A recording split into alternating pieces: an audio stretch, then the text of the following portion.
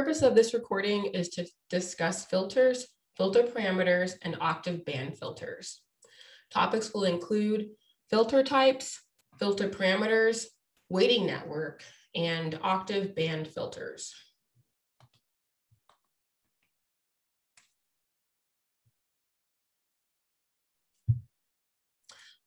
The electric representation of an acoustic signal is called an audio signal.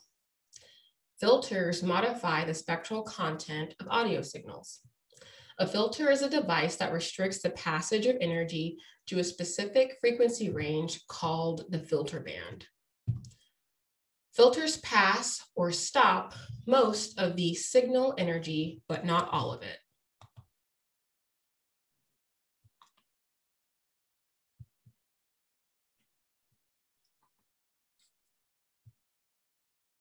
There are four main filter types used in signal processing applications: low-pass filter, high-pass filter, band-pass filter, and band reject, notch, stop band filter.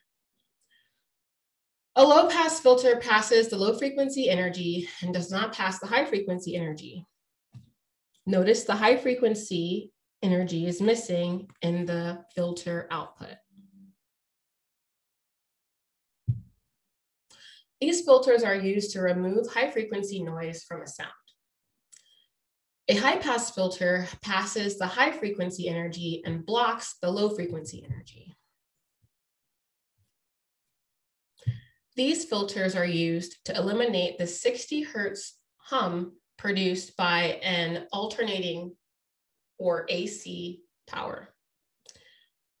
A bandpass filter passes a band of frequencies centered on a certain frequency. A bandpass reject filter or notch filter or stop band filter rejects a range of frequencies and passes frequencies that are lower or higher than this band. These filters are used to eliminate 60 Hertz hum produced by an AC power supply. Filter properties are characterized by a number of parameters. The main 5 filter parameters are upper cutoff frequency, the lower cutoff frequency, the center frequency, the bandwidth, and filter slope. All of these characteristics apply to band pass and band reject filters, but only the cutoff frequencies and slope apply to low pass and high pass filters.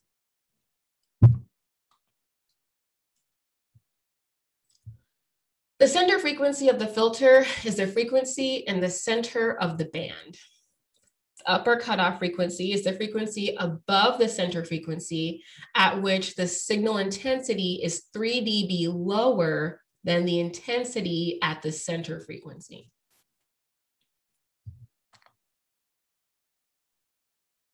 The lower cutoff frequency is the frequency below the center frequency at which the signal intensity is 3 dB lower than the intensity of the signal at the center frequency. The bandwidth is the width of the filter's operational band or the width of the frequency band between the two 3 dB down points on either side of the band. The 3 dB decrease in signal level corresponds to a 50% drop in signal intensity, and this decrease is the standardized value for determining a bandwidth of any device.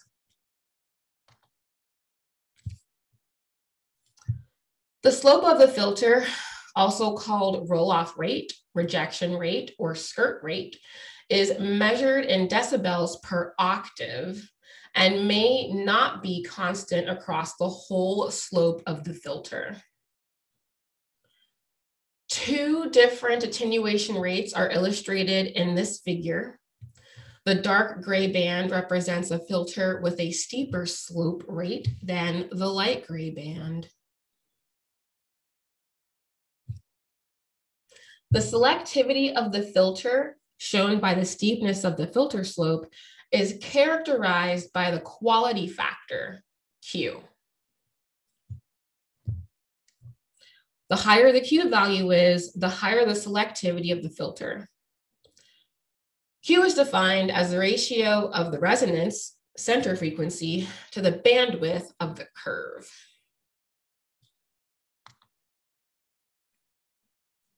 Most simple noise measurements are made using the A frequency weighting, and the results are expressed in dB.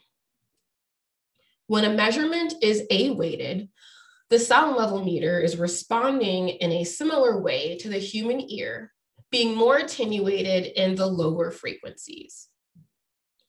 The image shows the A weighting filter response, removing low frequency sounds from the response.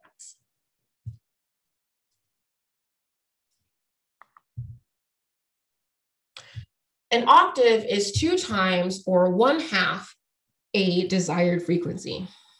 For example, 1 octave above 500 hertz is 1000 hertz. 1 octave below 500 hertz is 250 hertz. A sound level meter fitted with octave band filters has the ability to split the audible spectrum into smaller bands, identifying the frequency content of the noise. These are called the octave bands because there is 1 octave between the bottom and top of each band.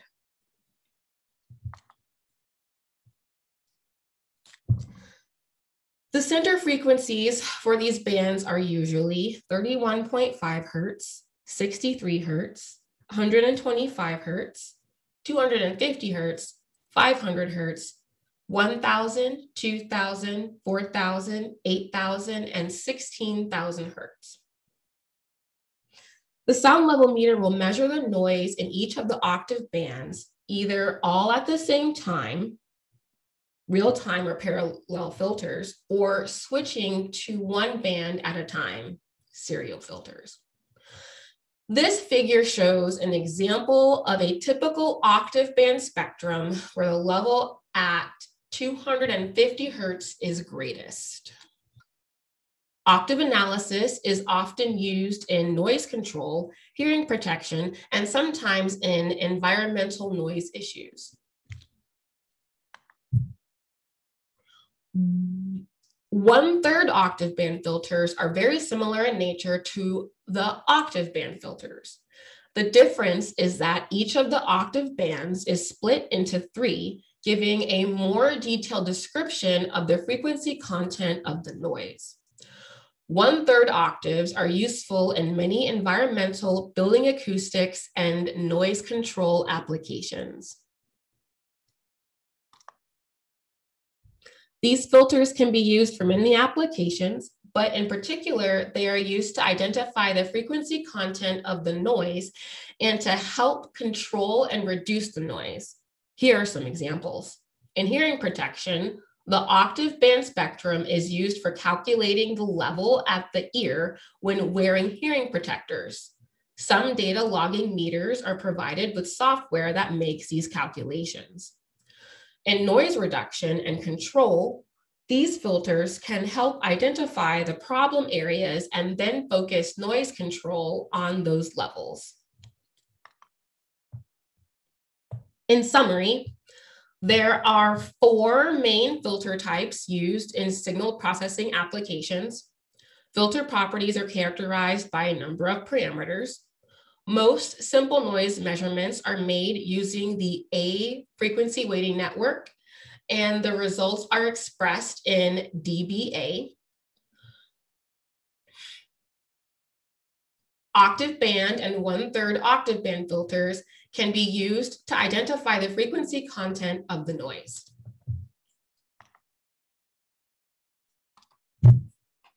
Later,